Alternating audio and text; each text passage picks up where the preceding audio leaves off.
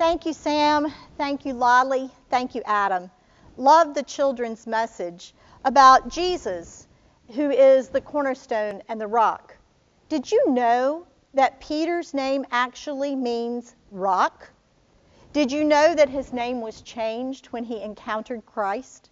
His name originally was Simon, which simply means to hear or to listen to. When he met Jesus, he began to proclaim Jesus as the Messiah, the Son of God. And Jesus looked at Peter and he said, "From now on, you will be called the Rock." And upon this confession that could only have been revealed to you by God, I will build my church. It is the power of that Holy Spirit that we are following in our sermon series on the Holy Spirit in the early church.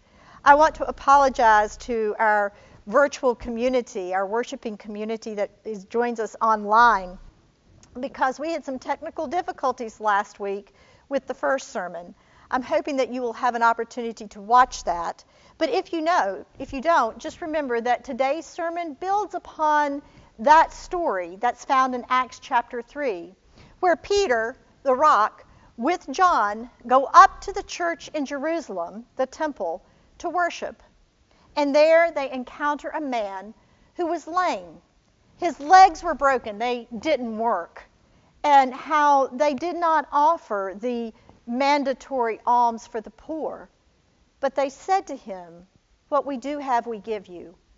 And that is the word of Jesus Christ and the power of the Holy Spirit at work through them, bringing healing to this man. Miraculously, the man's legs were healed.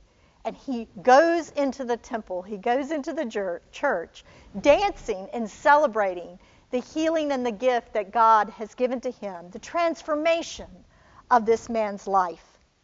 You know, God is about transforming lives. And God has been doing that throughout the ages of his church. We find that in the early church as we read here in Acts chapter 4. We also see that within our own Methodist denomination. Did you know that our denomination actually was birthed out of the Anglican Church in the 1700s? There was a family that by the name of Wesley, and there were brothers, John and Charles. John the preacher, Charles the singer. And through a movement that happened in a university, the Methodist movement was born. It was John's desire that this Methodist movement be truly a movement within the larger Anglican Church, and that we never establish a church freestanding from the mother church. Yet we did, and as we look back to the splitting of this early church in Acts, we find that same movement at work there as well.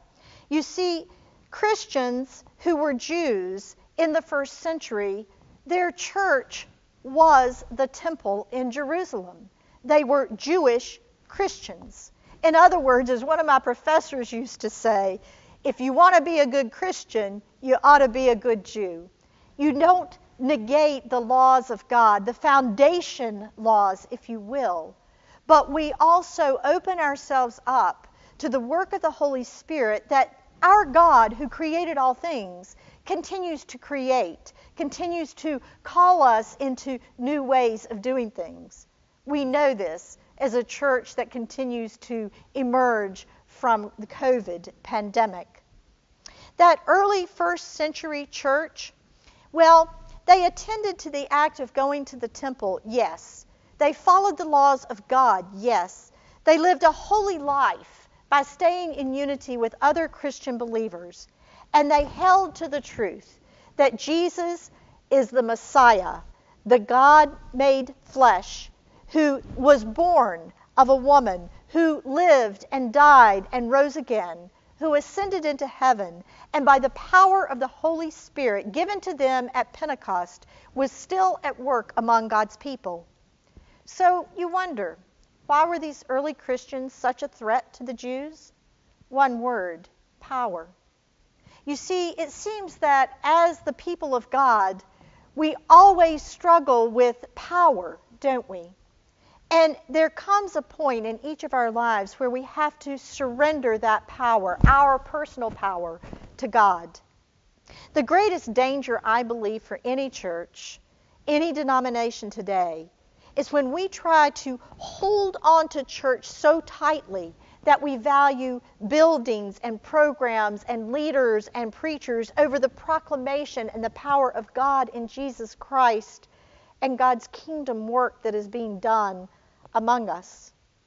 Peter and John, practicing Jews who followed Christ's way and Christ's teachings, did not come into the Jerusalem church to tell the Jewish community how to worship. They came to worship with them, and it was the presence of the Holy Spirit at work that created a problem within the congregation. You see, this man had been healed, and they wanted to know by whose power and in what name that person had been healed. The Jewish leaders, they were educated. They lived in a community and in a world where there were other gods and other laws that were being practiced, other religions being practiced. And they knew that in those other religions, that those gods had particular names. And to be able to know the name of that God was to be able to capture the power of that God. Names were fundamental characteristics of these gods. And if you could harness the power of that God, well, you could control that God. And so they asked the question, in whose name was this man healed? They were asking, as they identified them, uneducated fishermen, Peter and John. And yet they found within them a great knowledge and a great wisdom. Because these men who stood before the highest Jewish council, the Sanhedrin, understood that this God, Yahweh, whose name is I Am, was at work among them.